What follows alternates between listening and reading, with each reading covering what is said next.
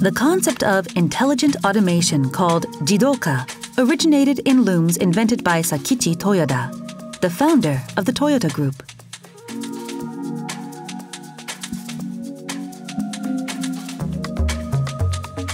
Traditionally, weaving had been a very labor-intensive process. The weaver fed the horizontal yarn back and forth between the vertical yarns.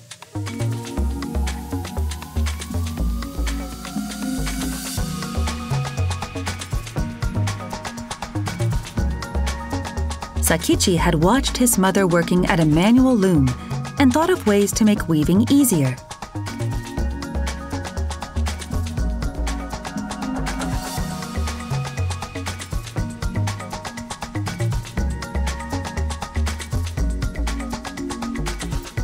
He invented an original wooden hand loom in 1890. His loom was easy to use and nearly 50% more efficient than previous looms. The operator could move the yarn guide back and forth with one hand and feed in the horizontal yarn simultaneously. Sakichi then went to work on power looms. In 1896, he created Japan's first power loom, and he continued making one improvement after another. In 1924, Sakichi and his son Kiichiro achieved a historic breakthrough.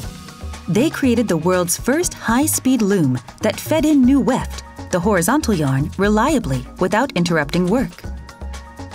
Let's take a look at the feature of their breakthrough non-stop loom, the Model G. Traditional looms wasted material on fabric like this when one of the vertical warp yarns snapped, as often happened. To prevent that waste, Sakichi and Kiichiro arranged thin metal floaters over the vertical yarns. A floater would slip down and stop the loom if its yarn snapped. These automatic stop innovations for preventing waste were absolutely remarkable. Sakichi had created sophisticated sensors, and he had done that without the benefit of the electrical or optical technology we now take for granted. His innovations eliminated the need for an operator to watch over each loom continuously. One operator could oversee more than 30 looms.